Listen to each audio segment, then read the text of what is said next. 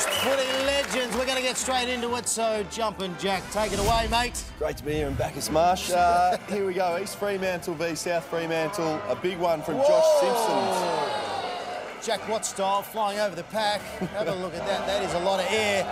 Now, when you're in charge of the scoreboard, have a look at the lady. It's very hard to do the scoreboard and be on the phone at the same time. So have a look. She's going to put the score up. Oh, step, Oh, there's a fall. Oh, no. Here, we'll see it again.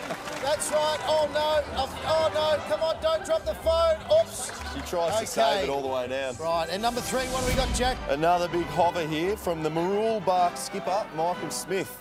This is a monster. Bang.